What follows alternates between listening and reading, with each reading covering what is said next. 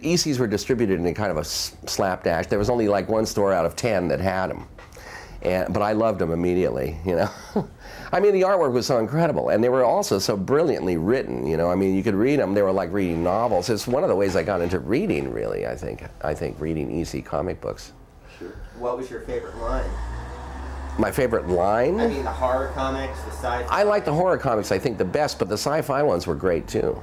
Really great. I mean, Wally Wood, you know. Yeah, of course they did. They lost money on everything, probably, except for the horror comic, and Mad. Yeah.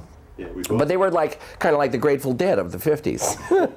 They really were. I mean, if you read the old columns that are in the back issues, if you read the columns, what the fans say to them and all that, I mean, that kind of support, their fans are like Deadheads, kind of.